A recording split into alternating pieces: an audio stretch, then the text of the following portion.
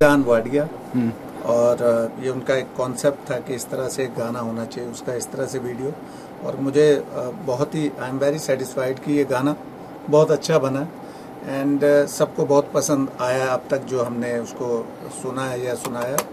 और ये गाना लोगों को बहुत पसंद आने वाला है। Very nice song. तो सर, अपने पहचान बनाने से पहले आपने भी काफ़ी चैलेंज फेस किए होंगे, तो क्या बेसिक चैलेंज होता है एक आर्टिस्ट को, खासकर सिंगर की बात करें, क्योंकि इतना आसानी होता है ब्रेक में लेना इंडस्ट्री में? देखा जाए, जब मैं आया था यहाँ तो वो अलग तरह की एक स्ट्रगल थी, अभी एक अलग तरह की स्ट्रगल है। पहले कंपनीज होती थी, आपको अपने पूरा एल्बम बना के कंपनी रिलीज करती थी, इतना इजी नहीं था। आज यूट्यूब है, इजी बहुत हो गया है। आप अपना म्यूज़िक लोगों तक पहुंचा सकते हो। तो मुझे लगता कि वो उस टाइम वो वाली स्ट्रगल ज़्यादा थी, पर उसमें ये एक ख़ास बात थी कि इतने लोग नहीं थे, उतने लोग नहीं आते थे, कम थे। अभी अब अपॉर्चुनिटीज़ भी ज़्यादा हो गई हैं और टैलेंट भी ज़्यादा हो गया है, तो लोगों को एक्सपोजर भी उतना ही मिल रहा है। तो दोनों तरफ से चीज़ें हैं, यू कैन से बैलेंस वाली बात है। पहले उतना एक्सपोजर नहीं था, आज एक्सपोजर है। तो स्ट्रगल, मेहनत वो हर वक्त हर इंसान को करनी पड़ती है। मुझे नहीं लगता कि बिना मेहनत के, बिना स्ट्रगल के आपको कोई चीज़ हासिल होती है। वो पहले भी था, आज भी है और आगे भी रहेगा। और जैसा कि कहा जाता है कि मेहनत का फल हमेशा मीठा होता है, तो इसलिए मुझे लगता है कि मेहनत करनी चाहिए अपने काम पे। अगर लॉन्ग टाइम तक आपको सस्टेन करना है तो मेहनत बहुत ज़रूरी है।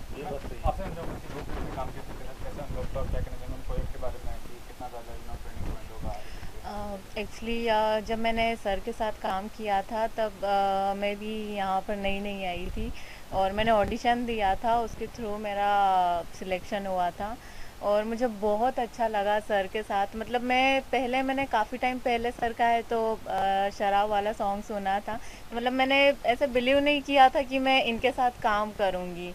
तो मेरे लिए ये बहुत बड़ी बात है कि मैंने अरविंदर सर के साथ काम किया, दिलजान के साथ काम किया।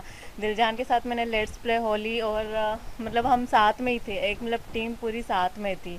तो मुझे तो मेरा बहुत अच्छा अनुभव रहा है, जो हमारी टीम थी, जो हमने साथ में काम किया है। और मैं यही कहूँगी कि जो लोग भी आते हैं, एक वो सही मुकाम पर जाए और सही लोगों से मिले, तो एक वो अच्छी हाइट पर जा सकते हैं। और बस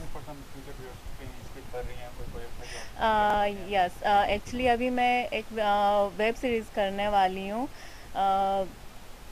एंजल मीडिया एंटरटेनमेंट। तो अभी उसका दिसंबर के लास्ट में शूट होगा। तो अभी फ़िलहाल जब आएगा तब कुछ आगे बताऊंगी। क्या कहना चाहेंगे आप इस एल्बम के बारे में? आप भी काफ़ी हैंडसम दिख रहे हैं।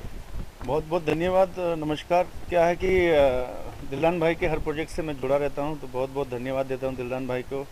और इतने टैलेंटेड म्यूज़िक डायरेक्टर जिनको बचपन से सुनते आ रहे हैं, सिंगर, कलाकार, बहुत ही हैंडसम और यंग डायनामिक सिंगर और म्यूज़िक डायरेक्टर, इतने बेहतरीन, इनके साथ जुड़े रहने का एक सौभाग्य प्राप्त होता है। हर बार इनके साथ काम करने का सौभाग्य मिलता है। ये मैं बहुत आभार व्यक्त करता हूँ इन सबका। ये मुझे इतना प्यार करते हैं, आशीर्वाद देते हैं, मोहब्बत करते हैं। हम लोग टीम है। कमाल भाई तो चलो ये तो अपनी बात कहेंगे। मैं कमाल भाई के लिए कहना चाहता हूँ कि जब भी पिछले 2-3 साल से हमारे हर प्रोजेक्ट में जुड़े हुए हैं और बहुत प्यारे और बहुत ही नेक इंसान है कमाल भाई। बहुत खुशी मिलती है। तो पाजी, अब हम और पाजी एक वो इनका Everything is I'm really blessed। एक तो मुझे ऐसा फील हो रहा है अंदर के यार, मैंने जो सोचा था, अंदर से मैनिफेस्ट किया था, वो रियलिटी में दिख रहा है मेरे सामने। So this is a huge thing and I believe in one thing and one thing only, and that is Shiva, and everything is gonna be good if you follow your heart, everything will be good। And I will surround myself like people like these, you know, who have their heart in the right place। तो काम उतना smoothly हो जाता है और ये ऐसे ही काम हुआ है जो पहले हमने किया है अभी, तो आगे भी ऐसे ही काम करना है। सो I am thankful for everyone and everything. उसका रैप। अच्छा क्या कहना चाहेंगे? और क्या खास बात नजर आ रही है इनके टैलेंट कोशेंट में या इनके पर्सनालिटी में? सी सबसे पहले तो he is a US based wrapper, तो वो एक एक्सेंट होता है जो इनमें है और एक रैपर का जो एटीट्यूड होता है वो इनमें है। तो मुझे ऐसा लगा कि जब ही केम विद एन आइडिया कि दिलजान भाई कुछ करना है, how to do it, how to go about, तो मैंने उनको यही बताया कि भाई इंडस्ट्री में बहुत आराम से स्लोली कदम रखो, बिकॉज कोई हेस्टी अगर स्टेप ले लोगे तो प्रॉब्लम हो जाएगा। तो आई ओनली गाइडेड हिम कि भाई do a good song, small good sweet song where you can show your talent, rapping talent. आजकल इतने बड़े बड़े रैपर्स हैं, उनको मैचअप करना बहुत मुश्किल होता है, फिर भी आज यंग टैलेंटेड यंग गाइज आ रहे हैं जो पता नहीं किस लेवल पे जा सकते हैं। तो मैंने इनको एटलीस्ट उनको कॉम्पिटिटिव लेवल पे मैंने देखा उनको, और जब मैंने उनको सुना तो मुझे ऐसा लगा कि यार ही कैन डू इट। तो हमने एक देन वी मेट अरविंदर जी और एक गाना हमने रेडी किया और सारी बातें हमने प्लानिंग की अच्छी तरीके से, और आज हम लोग यहाँ पे हैं और let's see we are shooting with in 10 to 15 days। तो हाउ डिफिकल्ट और easy to get first break? मैंने एज सिंगर ब्रेक मिलना बहुत मुश्किल होता है भाई। इंडस्ट्री भरी पड़ी है और इंडस्ट्री से ज़्यादा भरे पड़े हैं इतने टैलेंटेड लोग आउट ऑफ इंडस्ट्री भी। तो भाई टैलेंट इतना है और इंडस्ट्री बहुत छोटी है, चांस मिलना बहुत ज़्यादा मुश्किल है। सबसे पहली बात, you have to be on a right channel. अगर आप राइट चैनल पे नहीं हो, अगर आप राइट लोगों के साथ नहीं हो, तो ज़िंदगी भर अपने घुटने अपने पैर को छीलना पड़ेगा, भागना पड़ेगा, दौड़ना पड़ेगा और कुछ नहीं होता है जब तक आप प्रॉपर चैनल यानी कि प्रॉपर लोगों के साथ नहीं हो, प्रॉपर ग्रुप में नहीं हो। अगर आप प्रॉपर ग्रुप में हो या थोड़ा टाइम लगेगा, लेकिन अगर आप में टैलेंट है तो आप डेफिनेटली यू कैन रॉक। और आप पे एक एम्बिशियस प्रोजेक्ट आ रहा है, उसके बारे में जानना चाहूँगा क्या? सर पाशा मेरा बहुत अच्छा एम्बिशियस प्रोजेक्ट है, और भी एक प्रोजेक्ट मेरा आ रहा है जो अभी जस्ट स्टोरी उसका अभी अनटाइटल्ड है। स्टोरी का नाम अभी तक फिल्म का नाम अभी तक हम लोगों ने फाइनल नहीं किया है, बट पाशा या उससे काफ़ी उम्मीद है।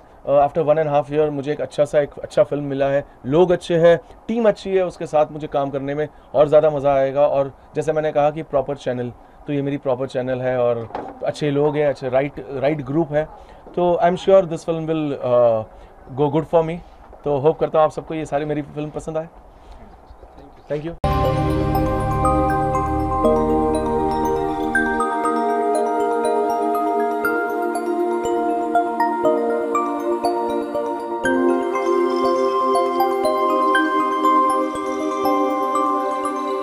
ఈ వీడియో గనుక మీకు నచ్చినట్లయితే లైక్ చేయండి, షేర్ చేయండి అండ్ సబ్స్క్రైబ్ చేయండి.